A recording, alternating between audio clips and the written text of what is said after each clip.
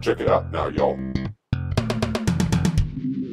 nanoHUB-U, online instruction. Hi everybody, this is Peter Bermel. I'm here with nanoHUB-U's Nanophotonic Modeling class, and today we're going to go through lecture 1.3 on 2D band structures, and specifically extending on our previous work looking at the behavior of 1D band structures. So we kind of understand the basic concept of how a band structure works in the sense that we understand, first of all, the mathematical framework, which is solving eigenvalue equations. And we also understand the fact that in many cases, most potentials will give rise to band gaps in our band structures. And the result of these band gaps that very frequently occur, at least we saw in 1D, is that you often have like a range of energies that are forbidden from existing in the system. But now we need to see what happens like when you go to higher dimensionalities. Is that still going to hold true or not? But there's a need for like kind of a mathematical framework in order to do these calculations correctly. And so that's what we're going to talk about with reciprocal lattice vectors.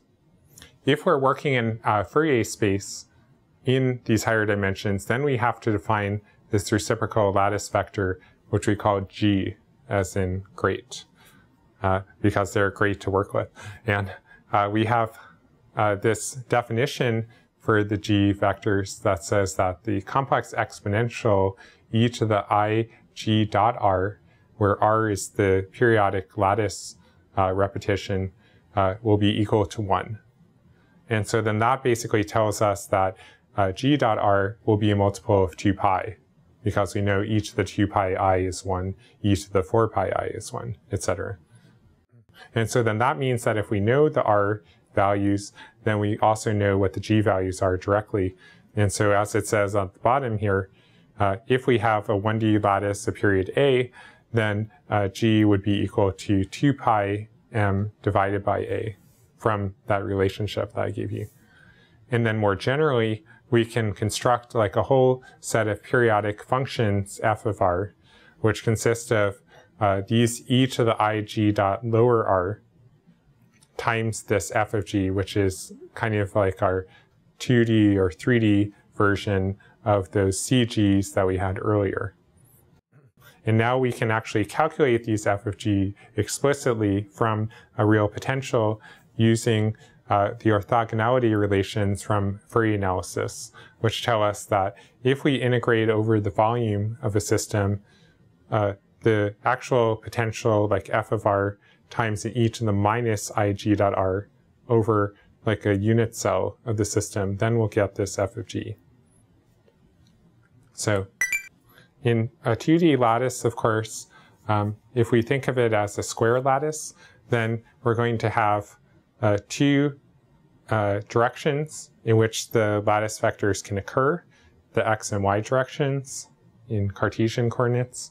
And in both cases, we can say that the fundamental lattice vector in each direction is like 2 pi divided by a times that appropriate lattice direction, which we call x hat, like the unit x vector, and then y hat for the unit y vector. And then all reciprocal lattice vectors G in general will be basically integer multiples of G1 plus G2. And so we get that the overall G is mg1 plus pg2. Now, if we had a triangular lattice, then of course these two directions are not orthogonal to each other in Cartesian basis, but instead they're separated by a 60-degree angle. And so then we might represent one direction as the x direction, but then the other one is actually a superposition of the x and y direction. But in this case as well, we would also end up writing that the overall G vector is just a linear sum of integer multiples of G1 and G2. And of course, this is just two examples. You could also have a rectangular lattice, a rhombic lattice, or even an oblique lattice in 2D. Now, if we went to 3D, then there are even more types of lattices that are possible, like basically like periodic repetitions. And actually, in all, there are 14 types of these lattices, which are known as Bravais lattices in 3D. And so the most obvious one would just be the extension of the square lattice into 3D, which is the simple cubic. And then of course, there are other ones that are very similar, like the simple tetragonal and the simple orthorhombic, that are fairly easy to understand from the basis of the simple cubic kind of distorting it. But then there are also some other ones that are more complicated, but occur very frequently in real crystals. So for example, the face-centered cubic and the body-centered cubic, which are at the upper right-hand corner of the slide. And then there are also hexagonal lattices, which basically look like a hexagon and then have like this cylindrical type connection to the lower hexagons. And then there are also like body-centered and face-centered like distortions of the original cubic structure, as well as what are called like monoclinic and triclinic type lattices, which are common in like calcium fluoride and so on. So if we're in 3D, then as you can probably guess from those previous diagrams, we can't always just guess what the reciprocal lattice vectors will be. So we actually have a set of relationships that we can use to construct all of the lattice vectors from the lattice directions. And so basically what we end up doing is we write down the 3 key lattice directions in real space, A1, A2, A3, which we refer to as a set of A sub I. And then we define the lattice volume is the triple product of those 3 vectors, A1 dotted into A2 cross A3. And then that allows us to very quickly derive all of the 3 reciprocal directions, which we call B1, B2, B3. And then that in turn can give rise to the overall set of reciprocal lattice vectors, which is the linear sum of integer multiples of those 3 quantities. So we got G equals MB1 plus PB2 plus QB3. And you can see here that the B1s end up being cross products of the other 2 lattice vectors. So if we want B1, then we cross A2 and A3. We want B2, we cross A3, A1. So it's actually very easy to remember these relationships. And we don't actually even have to worry about the signs too much, because in the end, we end up reusing the signs, like when we flip the sign of the integers. So in any case, once we have those B1, B2, B3, and G's constructed, whether it's in 2D or 3D, then we want to construct the Brillouin zone. Okay, and so what is the Brillouin zone? So that basically is this special region in which we can calculate all our band structures. And the reason why it's important is because of the symmetry of these types of problems. Everything inside the Brillouin zone will tell us everything we need to know about the system and all of the bands and the band structures. So we don't actually have to even look outside of the Brillouin zone to understand the system. So in some sense, this is a generalization of those band structures we saw earlier in 1D, but extended here in this picture into 2D. And so in particular, what we see here is that there are 3 kind of like key points in this like Brillouin zone that we construct in a triangular lattice. So we start off with a triangular lattice here, which you can see like a bunch of spheres connected in this triangle. And then we have these 2 lattice vectors, and then we construct reciprocal lattice vectors that are basically orthogonal to those. And so then this leads to like a y vector. And then we have another one that's in this direction. And then when we start constructing perpendicular bisectors between these G values, then we end up with crossing here, and then we cross here, etc. And so then that gives rise to like this hexagonal Brillouin zone for the triangular lattice. And then we can also actually introduce further symmetries to make what's called an irreducible Brillouin zone. And then it's defined by these 3 points, gamma, m, and k.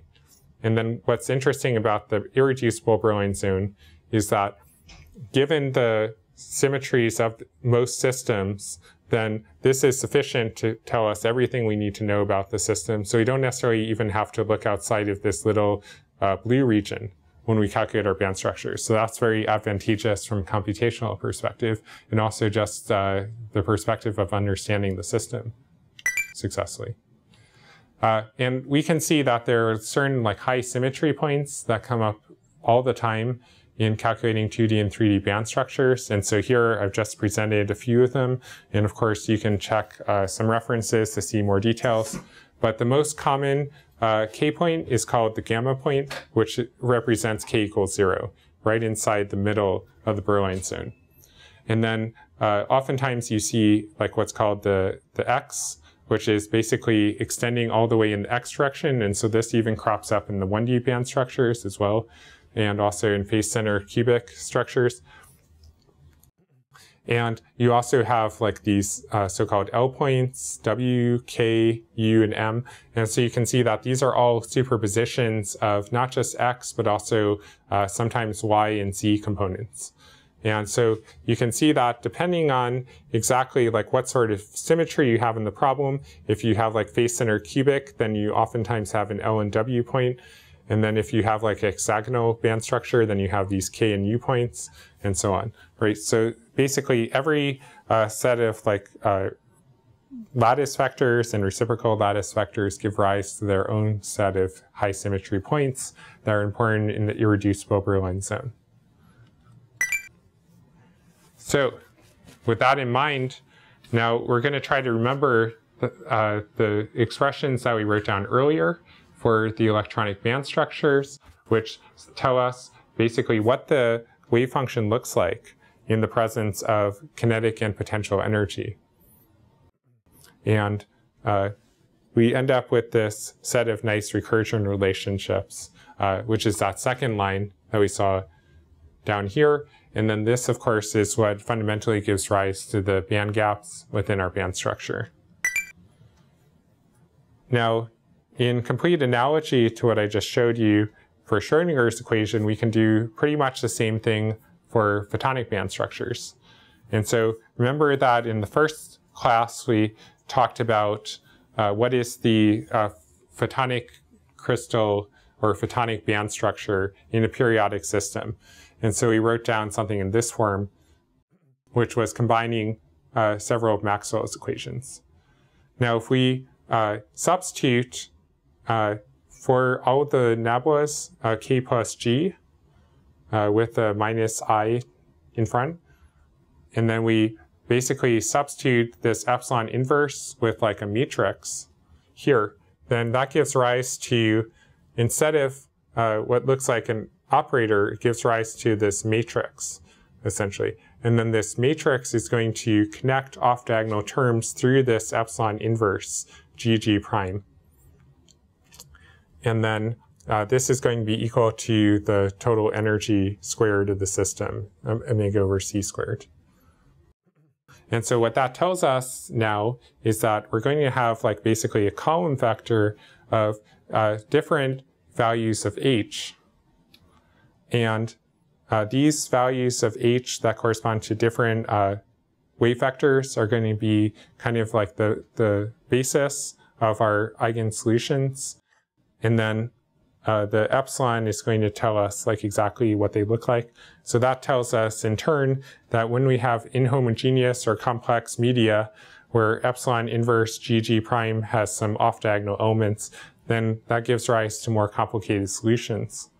And these can be solved in MIT Photonic Bands, which is also known as MPB. And so if you go to this website, jdjmit.edu/MPB, then you can look up how to use that. Also, there's implementation that's available on nanoHUB of this code. So you can use that directly. Now, if we use something like MPB, then that allows us to directly solve the 2D band structure problem. Before, remember, we only solved the 1D problem. So now looking at the 2D problem, first of all, let's consider what problem are we solving exactly. we're doing a square lattice of rods in air. Okay, so you can see right here that there's like this whole array of green rods that are arrayed periodically in the x and y directions. And we can see that the TM modes are one set of solutions in blue, and then the TE modes are another set of solution in red. And so then, first of all, you're asking, like, what is the difference between TE and TM modes? So basically, TE modes have like an even symmetry with respect to the mirror plane in the z direction, and then TM have odd symmetry, right? So these are completely distinct set of modes in 2D. And so we'll have both in general, and it depends on like what polarization is being introduced into the system from above. So with that said, then we also have to look at what is the Brillouin zone and irreducible Brillouin zone.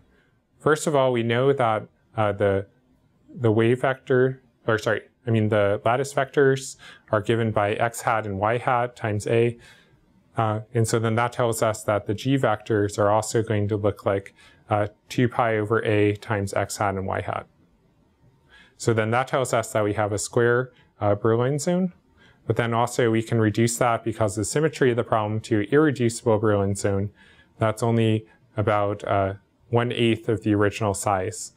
And then we only have to look at 3 high symmetry points and the points in between.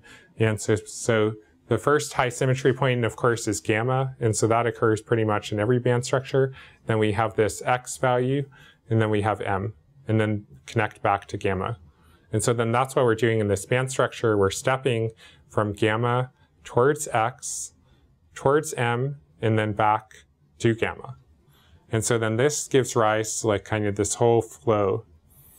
But what's interesting is that if you look at the band structure for red, then there's not necessarily any clear gap in terms of the modes, right? They're all kind of like spanning this whole frequency spectrum. But if you look at the blue curve, then you see there's actually a very large gap from about 0.32 up to almost 0.45 or so. And so then this is basically a photonic band gap, but only in the TM modes, not in the TE modes. So that's kind of interesting that you only see it in one. And so what this is showing basically is the difference between the bands, like for the TM modes. Because we saw before in the last slide that the TM modes had a band gap. So presumably there's like a big difference between the top of band 1 versus the bottom of band 2. And so what you can see here is that while it depends on like what point you're at, you would expect that the band gap type behavior is going to occur mainly at, say, like the x or the m values. And so what you can see in particular is that at the m values, you're going to have strong localization of modes inside like this high dielectric region in band 1, because like that's lower energy. And then you're going to have delocalization outside of the high dielectric region in band 2. And so this is exactly analogous to what we saw earlier in the 1D band structures in this direction. And then also like in at the m point, which is like at x hat plus y hat times a constant, then we have strong localization again of the energy in these modes. And then we have delocalization here, but of course it's tilted at a certain angle because the overall wave vector is different, right? So it's more diagonal. So in conclusion, I think that we had a pretty good sense of exactly how the band structures are being calculated. And of course, for many more details, I would encourage you to look at MIT Photonic Bands so you can try it out yourself. But now we have the ability to calculate band structures in 1D, 2D, and 3D. And then next time we're going to look at what are kind of the properties of 2D photonic crystals in more detail, and what does that tell us about potential applications perhaps. And so obviously a very good reference for this would be the Giannopoulos book again, in this case chapter 5. So thank you very much.